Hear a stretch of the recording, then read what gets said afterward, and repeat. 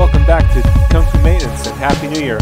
For my number 2 video of 2015, I'll be showing you how to shut off the water for a fill valve that is very common to mobile homes. These are a push-pull fill valve. I'll be showing you a ton of videos over the next few weeks that are more specific to mobile homes.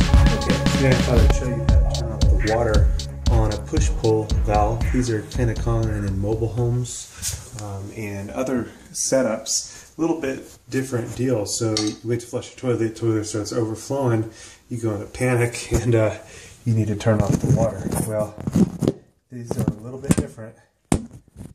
You can't just turn it, it won't do anything.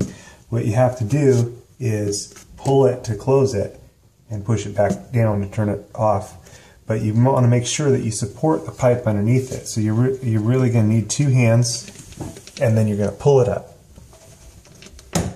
And you see it's not exactly that easy. It's not super easy, but that turns off the water. So flush the toilet, and of course it's not going to fill because the water is turned off.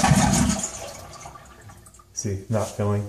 Now to turn the water back on, all you do is push it back down, but again, support the pipe so you can grab it here.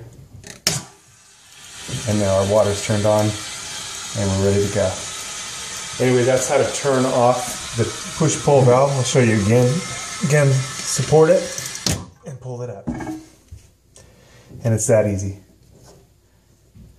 Push it back down to turn it on. And we're good to go. Important to know, because when you have a flood, it's no fun, no good, and you want to be able to turn that water off quick, especially in mobile homes where you've got a wood subfloor, plywood subfloor, or even a particle board subfloor. So anyway, that's how those work. Thanks for watching Kung Fu Maintenance.